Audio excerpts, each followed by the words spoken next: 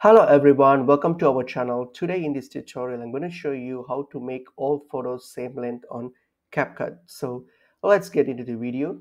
So firstly, open up Capcut. So go to capcut.com. So that's their website still here. And then what you can do, you can sign up for free if you want to. So or else I'll just use online just for this demo purpose. I'll just use that. You can sign up for free because it's you can also use your Google credentials to sign in. So it's pretty easy if you sign in, so you can do that. And then whatever once you're logged in or everything, so you'll end up with this page here. So now what I'm going to do, I'm going to upload my photos that I'm going to work on. So for example, I'm going to work on this photo here. So I'll just add that, and then also I'll use one more photo so that I can show you.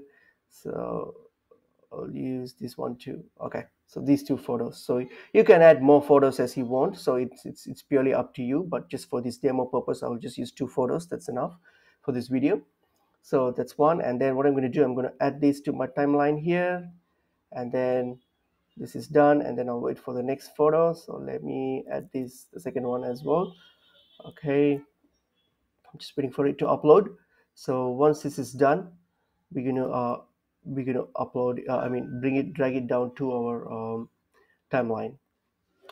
All right, and then I'll just add this one as well. So now that I have added two of my images here, so what I'm going to do, if I want to make them all at the same length, select the first picture, and then here you'll see the sizes here. So choose the one that you want. So if you want it to be in a YouTube size, so 16.9, 16 to 9, or if it's a TikTok, then 9 is to 16. So just choose, or any other ratios here.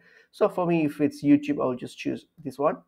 All right, and then once that's selected, and I will select my next picture, and then again I will select 16.9 as well. And then if you have more pictures, then each of those pictures, just select it and select the ratio. So in that way, all these photos will have the same ratio and same length and sizes. So, and now you can edit your video if you want to, and then save it and export it. So that's pretty much it. So that's how you change the length to all same length.